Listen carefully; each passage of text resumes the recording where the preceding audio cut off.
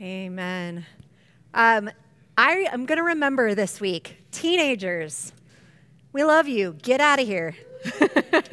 You're going to head out with JV in the back for your time together, but we really appreciate the fact that you worship and sing with us.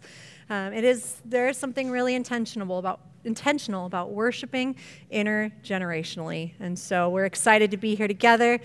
We are thankful to be in the house of the Lord. If you are new or are visiting with us, my name is Beth. I'm part of the team here at Crossroads. If you're watching with us online, thank you for being part of the family as well today. Before we launch into our message, I just want to take just a minute to celebrate. One of the reasons we come together formally as believers is to celebrate His goodness, to celebrate that He is at work in our life. And one of the things that we can celebrate is we have in 2023 been working really hard to set the stage for what it means to be a spiritual family. We just finished a whole sermon series on this idea that biological ties are not what determines a spiritual family. Spiritual family is brothers and sisters who believe in Jesus as Lord and Savior coming together to walk out this life in unity with purpose. And so it doesn't matter where we come from. It doesn't matter what our family of origin looks like. We can find hope and healing in the family. And we've been walking that out by beginning to practice what we call spiritual families, groups of people who are committed to doing life together and doing life with a specific kingdom purpose in mind. And it's been really fun to watch people begin to lean into that. Just this week, we were able to celebrate together one spiritual family who made it a point all together to throw out the invitation to go and see one person in the group, to go and see her son's game this last week. And they did it. They went and they cheered him on and they enjoyed fellowship and connection together. We had one group who met here last Thursday. They had their time together, and as we were wrapping up worship rehearsal in here, one of them comes running in and she says to me, "Beth, you got to see this." And we go out and we see two of them playing with battery cars out in this little dirt parking lot, having a blast. Family, people who are committed to connecting together, who are walking this thing out. We're learning, we're not going to get it right, but I want to celebrate that God is at work and there are people who are willing to lean in.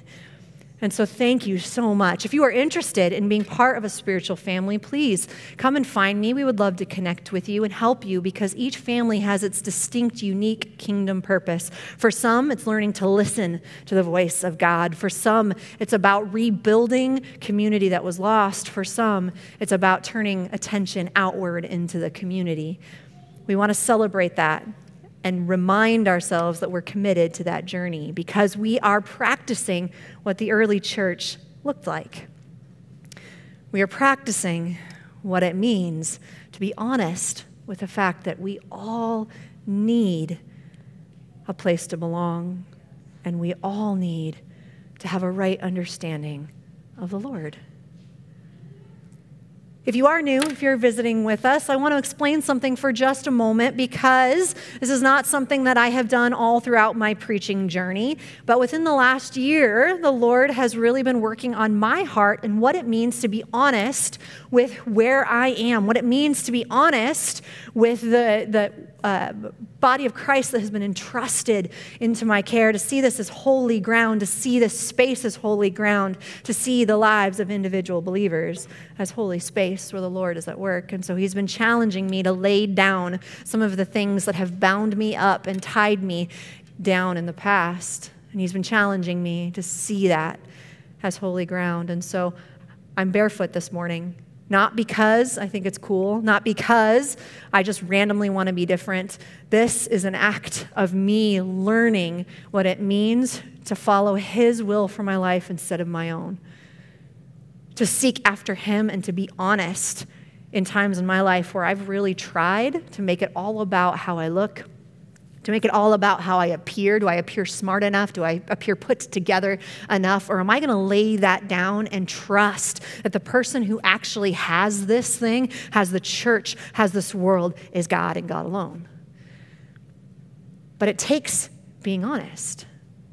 And so I thought it would be fun today to have a conversation about honesty, about lying. That sounds fun, right? That'd be great. Let's dive in. I was listening to a podcast this week in which the pastor uses this phrase, and it caught me off guard. In fact, I had to pause the podcast and write it down. If you don't tell the truth, you can't change. If you don't tell the truth, you can't change. And I realized as I was writing that down and processing that he's making a very specific point. He's making the point that it's not just about not lying, it's about being honest. I cannot lie about the fact that I really love peanut butter M&Ms. I cannot lie about the fact that I can eat a whole bag in one sitting if someone will let me. I cannot lie about that. But am I being honest in the truth that there are some things in my life that are holding me captive? See, there are a lot more serious things in life than peanut butter M&Ms. I cannot lie about addictions that have held me captive. I can be honest. I can say, yeah, that's something that's tripped me up and held me down. But am I being honest with the fact that that thing is actually tearing me apart? Am I being honest in the reality that I'm hurting the world around me? There's a very distinct difference between simply not lying and being honest. And he goes on to make the point that the person that we all lie to the most, the person that we are all less honest with the most, is actually ourselves. We pad our Christianity with all sorts of lies. And what I mean by that is not necessarily things that aren't true, but things in which we say them not fully believing them to be true. I can say all day long that I am a child of God. I'm a child of God. I'm a child of God. But do I actually believe it? Belief in the New Testament is to act as if it is so. Meaning, is it here, or does the fact that I'm a child of God actually play out in the way that I live?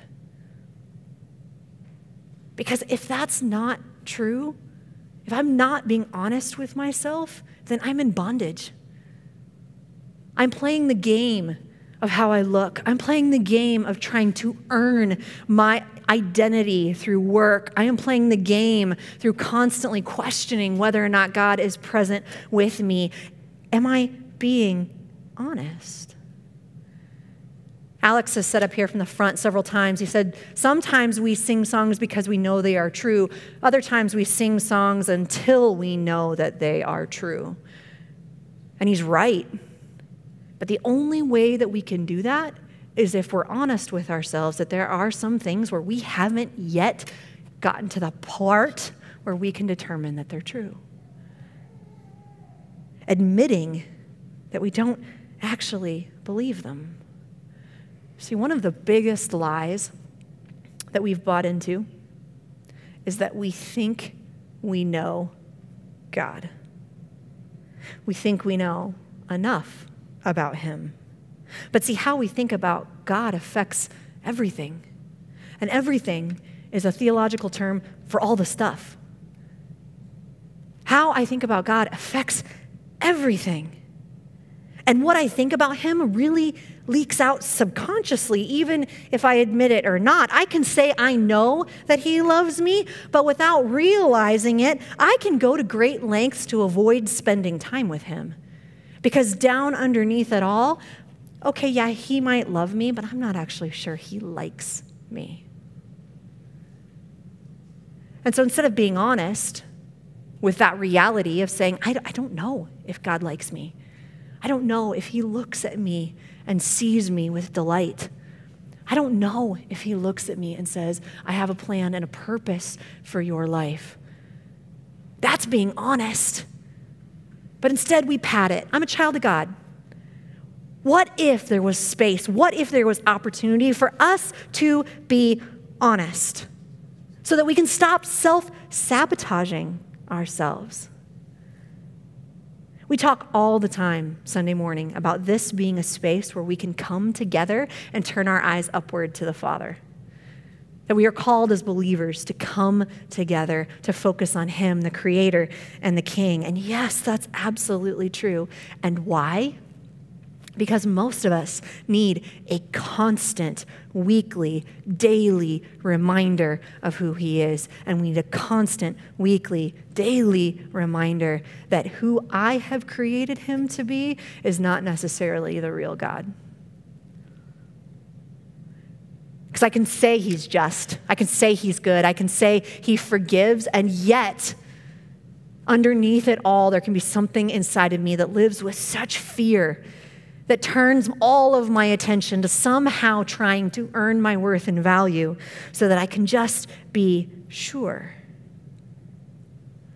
We're lying. Aren't you glad you came to church today? Aren't you glad that we're having this conversation? I am. It's not comfortable, but it's real. It's real to say, hey, can I be honest with where I'm at right now? Can we take stock of where we are? That all of us in our Christian journey at one point or another have needed help into rewriting the narrative of God and who He is within our own lives. Because if we're not honest about what we know to be true about God, at the very least, we are living a constant game of guess who. You know the game where you sit across from someone and you got the little tiles and you lift them up and the other person has a person they've picked and you have a person you've picked and you're trying to guess theirs. It's like we're doing that with God. Are you wearing a hat? Are you wearing glasses? Are you good? Are you just? My kids had the game Guess Who growing up. It was the junior version of the game, and my son loved it. And he wanted to play with me 100 times a day if I would have let him. And I have to tell you something. Guess Who is fun twice? About your 26th time, it's much less fun. And yet we do that with God. We play these guessing games with God because somehow that feels easier than being honest with myself about the fact that who I have known Him to be, my background, the pain of my past, has dictated who I thought He was.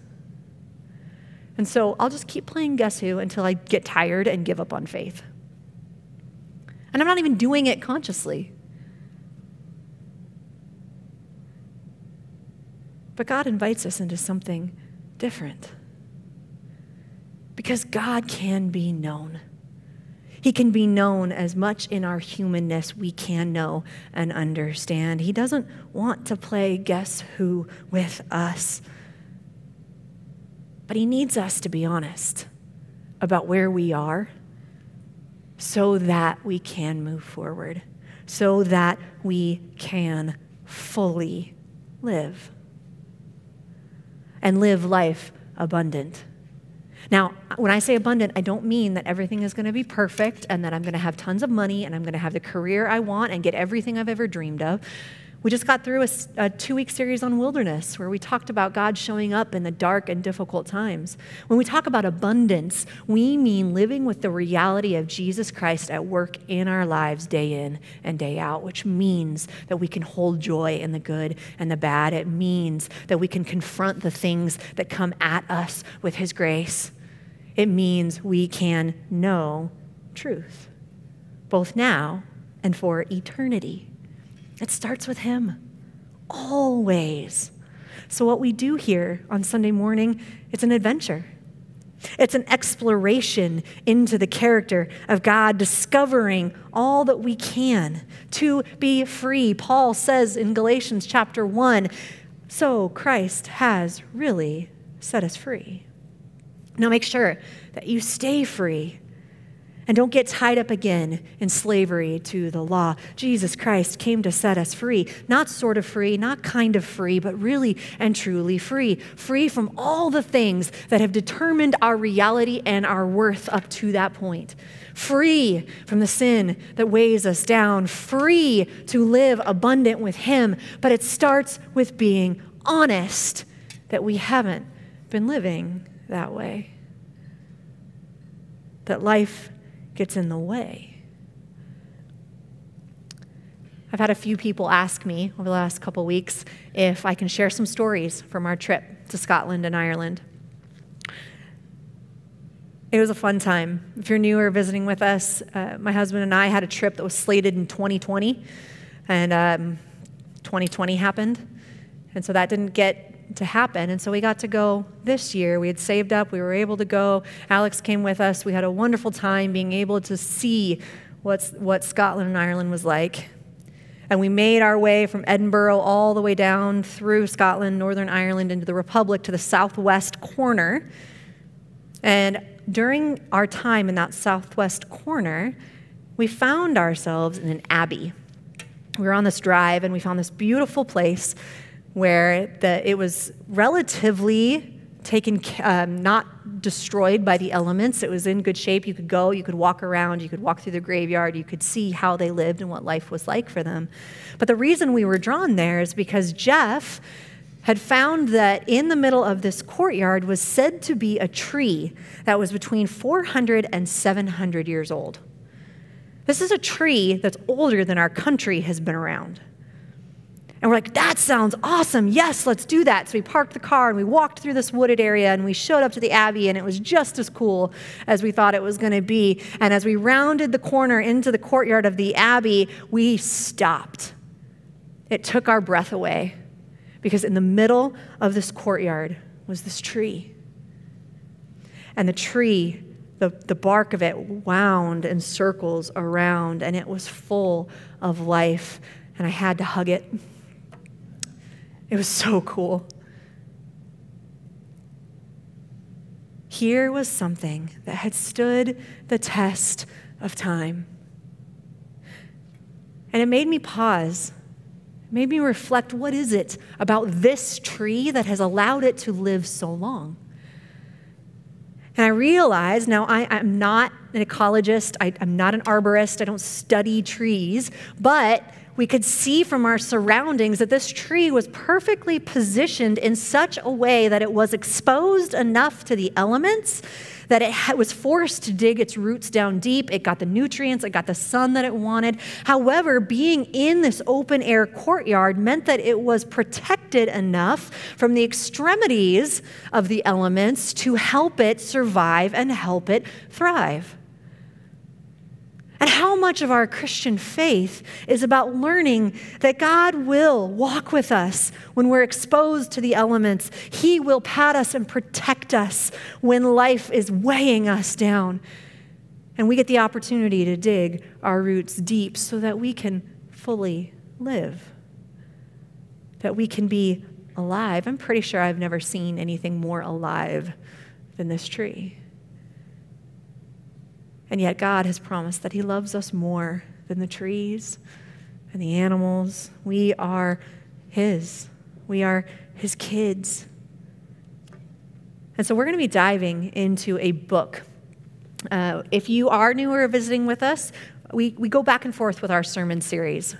Sometimes we will zoom out and look thematically at the narrative of Scripture all the way to see the truth of salvation and things like worship all the way through the narrative of Scripture. And sometimes we will zoom in and we will focus on one book and we will dive in and we will see all that there is to see there, because we are called to do that as Bible readers, to zoom out and to zoom in, to make sure that what we're seeing remains consistent with all of Scripture. And so we're at a point in our journey where we are going to zoom in.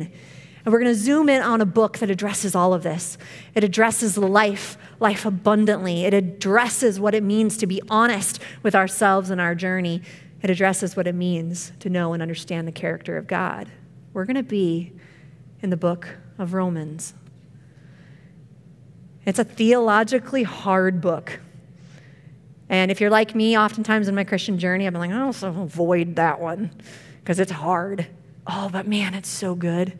It's so good when we begin to dive in to see that Paul is making the point, for I am not ashamed of the good news about Christ. It is the power of God at work, saving everyone who believes, Jews first, and also Gentiles. This good news tells us how God makes us right in his sight. This is accomplished from start to finish by faith. As Scripture says, it is through faith that a righteous person has life. Zoe. And that original word means literally full and abundant life. Fully alive. Not subpar existence, but real, authentic life. And I don't know about you, but I'm getting really tired of a world that has continued to give me something fake. It has continued to paint a picture that isn't real, that has left me hollow and broken. This world needs something real.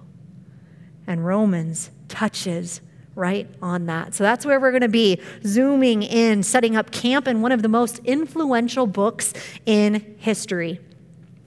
And as I was studying, I came across the idea that even scholars and historians who don't believe in God cannot help but admit that Romans has had an impact on world history in ways few other books has.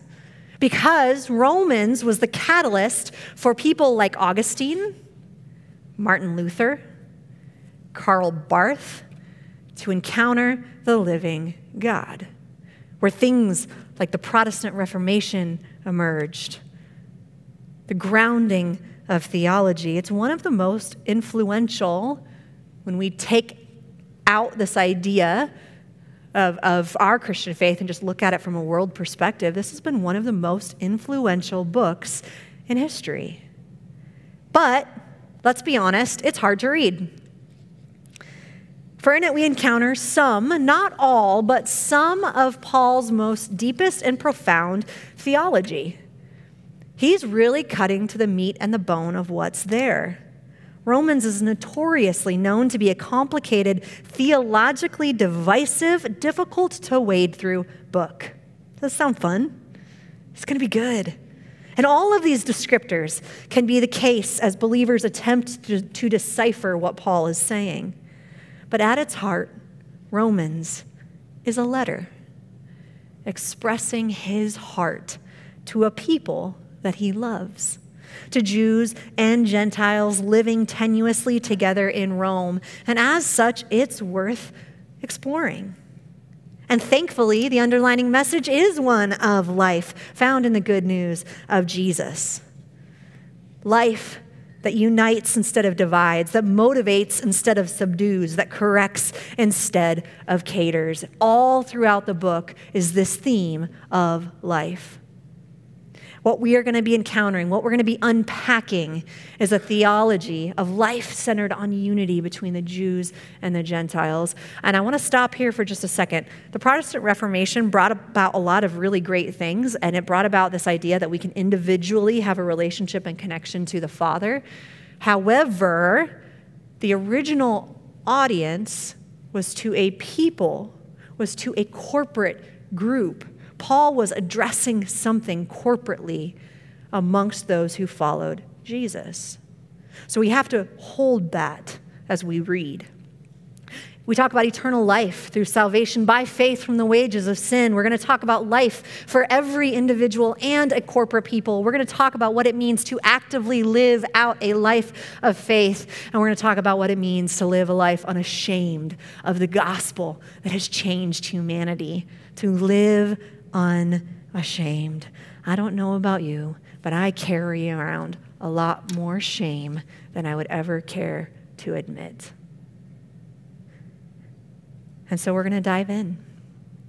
I want to set the stage for you as we begin this journey together. I'm going to give you a little Bible trivia in case you ever decide you want to play a Bible trivia game, but it helps us as Bible readers to know the structure and the format in which the Bible is written. So the Old Testament and the New Testament are canonized, which is a fancy word for put together, in a certain way. The Old Testament begins with Genesis, Exodus, Leviticus, Numbers, Deuteronomy, which is the law, what it means to find salvation in Christ for the Old Testament people, or in God through the Old Testament people. And then you encounter the history, Joshua, Judges, Ruth, 1st and 2nd Samuel, the history of God's people as they begin to walk that out. Then you come across the letters, Psalms, Proverbs, these beautiful poetic pieces, and then you come to the prophets. Ezekiel, Hosea, Daniel, Habakkuk, who are prophetically speaking of what is to come. They're written in these larger genre chunks to help us as Bible readers. Guess what? The New Testament does the same thing. They mirror each other to help us understand the greater piece. Matthew, Mark, Luke, and John, the story of Jesus who came to fulfill the law, to usher in a new way of living. The book of Acts, the history of the early church, the letters written to the early church to affirm, to encourage. And then Revelation, the book of prophecy, to point to what is to come.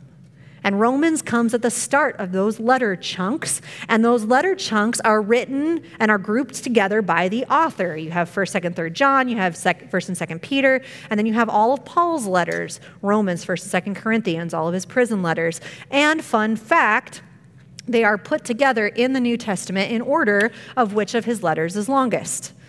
So Romans is Paul's longest letter. In it, he addresses stuff that is so profound and so good for us. And like all letters, his letter follows the basic format of what we see when we encounter first century or early church letters. There's an identification of the author and his affiliation. There's an identification of the readers. There's thanksgiving, verses 8 through 15, and then there's the theme of the whole letter. That's how it kicks off. It follows that format. I love it. He's being so to the point. Here's who I am. Here's who I follow. Here's why I'm thankful for you. Here's who I need to listen to this, and here's my point. Can you imagine if we all were that good at speaking and articulating things to one another? If we just said it honestly? Hey, I'm Beth, and,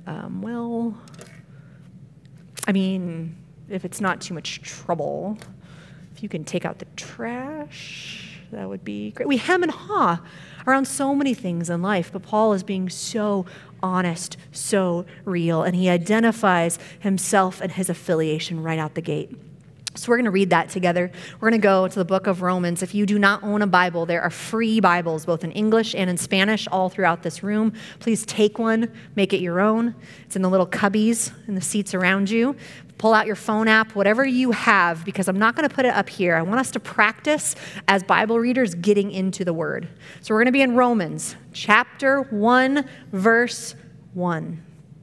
This letter is from Paul, a slave of Christ Jesus, chosen by God to be an apostle and sent out to preach his good news. God promised this good news long ago through his prophets in his holy scriptures. The good news is about his son. In his earthly life, he was born into King David's family line, and he was shown to be the Son of God when he was raised from the dead by the power of the Holy Spirit. He is Jesus Christ, our Lord. Through Christ, God has given us the privilege and authority as apostles to tell Gentiles everywhere what God has done for them so that they will believe and obey him and bringing glory to his name. Right away, out the gate, this is who I am, this is what I'm about. I am Paul, I am a slave, doulos, one who serves another, one who intentionally places himself in the service of another who is greater than me. And I've come to preach the good news. Now, good news, that word, the original word, is taken from the Old Testament. Its Hebrew equivalent, get this, is the victory of God that he wins for his people. What a cool message. As Christians, we believe in the atoning work of Jesus Christ on the cross. As Christians, we believe that Jesus brought reconciliation between us and the Father, between us and each other. But Paul's making it clear, he's making it plain right out the gate. It doesn't end there, because 3 days later, he rose from the dead. He conquered death and the grave, and he is victorious. That's the good news of the gospel. And Paul's saying, that's what I'm doing. And you can insert that right in there. I am Paul, an apostle sent out to preach God's victory for his people. What an encouraging note. And he's talking to people who would understand out the gate. He's affiliating Jesus with David, knowing that the Jewish people know that Jesus would come, the Messiah would come through David's line. He immediately addresses the Trinity, which is not a word you find in Scripture. It's a word we have created to talk about this beautiful 3-in-1 nature of God the Father, God the Son, and God the Holy Spirit. That when we read Scripture, we can't encounter one without the other. And out the gate, Paul is saying just that. He was shown to be the Son of God when he was raised from the dead by the power of the Holy Spirit. Try reading Scripture and pulling out one of the Trinity away from the others. You can't do it. God is one. God is present. God is divine. And he's making that point right away. And he's making it very clear who Christ is and the premise from which he operates as an apostle. And then he identifies his readers, verses 6 and 7. And you are included among those Gentiles who have been called to belong to Jesus Christ. I am writing to all of you in Rome who are loved by God and are called to be his own holy people. May God our Father and the Lord Jesus Christ give you grace and give you peace. Who is he talking to? He's talking to people who already know him, and him being God. He's talking to believers who love God and are walking that out, who are already within the household of faith. See, what we know to be true from Acts chapter 2 is that the Holy Spirit came in the upper room, the tongues of fire came to rest on the disciples, and they began to preach in all sorts of different languages. And right away, out the gate, the gospel begins to spread, and house churches begin to pop up all over the Roman Empire. Jesus came at just the right time in history. No other time in the first century world could news have spread as fast as it did, because the culture had been established for information to travel. So we know that really early on, there were already house churches of Christian believers who had popped up in Rome. So Paul is talking to those Christian believers. We also know that Paul is at his heart an apostle. He said it the first time. His ultimate goal, for those of us who are somewhat familiar with the book of Romans or with the history of Paul in Acts, often focus on the fact that Paul is trying to get to Rome. All of the end of Acts is him trying to get there, and him being imprisoned, taken to Rome, and ultimately dying in Rome. But that was not Paul's end goal. See, Rome already had Christian believers in it. Paul's end goal was to take the gospel to the unreached people groups in Spain. You can't take the apostolic out of the apostle. He wanted to go where the gospel had not yet been heard. And he wanted Rome to be a base through which he could do that, through which he could operate and reach those people with the good news of Jesus. But he's writing a letter to a people who believe but are already divided. See, in AD 49, Emperor Claudius issued a decree that expelled all Jewish people from the city of Rome. That included Jewish Christians. So he expelled them out of the city. And as he did so, it left opportunity for all the Gentile, non-Jewish, ethnically, believers to rise up and take the head of the Christian community within the city of Rome. And we also know through history that that decree eventually dissipated. It didn't actually last very long. But when they were dispelled out into the Roman Empire, that's when we see Paul meeting people like Priscilla and Aquila and others who are Roman. And then when the decree dissipates, those people then go back, those Jewish believers, to Rome. And what do we have right away out the gate? An issue. between Gentile Christians who don't like the fact that Jewish Christians are coming back in and telling them what to do, and Jewish Christians who are coming in and saying, okay, you may believe in Jesus, but you are not living according to our Jewish law. And already within a short period of time, there is this schism, this social and cultural divide between these people. These are the people Paul's writing to. This is the cultural framework within which he is operating. This schism of disgruntled believers. And Paul addresses what's really worth fighting for. What parts of culture, what parts of the Christian faith are most important? What do we hold on to and what do we let go of? If we are going to be fully alive in this world, there are some things that we have to settle into our spirits. There are some things we have to let go of so that we don't live anxiously, wondering whether or not we're doing things correctly. There is this sense of going back to the beginning and saying, are we being honest with where we are in our journey, to say that there are some things from our past that we have drudged into our present, whether that's culture, whether that's my church history past. One of the reasons that the book of Romans, I think, is so deep is because it is so deeply personal. Nobody knows the battle of culture and past with the present reality of faith than Paul. Growing up in a deeply entrenched Jewish culture, studying under the famous Gamaliel, who was one of the most famous Jewish scholars of the day. Paul grew up angry. He grew up knowledgeable. He grew up so dead set on the Jewish faith. He had a passion and conviction that God radically changed when he confronted him on the road to Damascus. And here Paul is looking at people who are trying to figure out how to live this thing out, what parts of Judaism are worth holding on to, what parts are worth letting go of, and there is nothing more deeply personal than his wrestle with the very same thing. The reason why Romans is such a powerful piece of writing and why it has been so influential in Christian history are one and the same. We see Paul the Jew wrestling with the implications of his own and his convert's experience of grace, and Paul the Christian wrestling with the implications of his Jewish heritage. Oh, don't we all do that? Don't we pull our past into our present?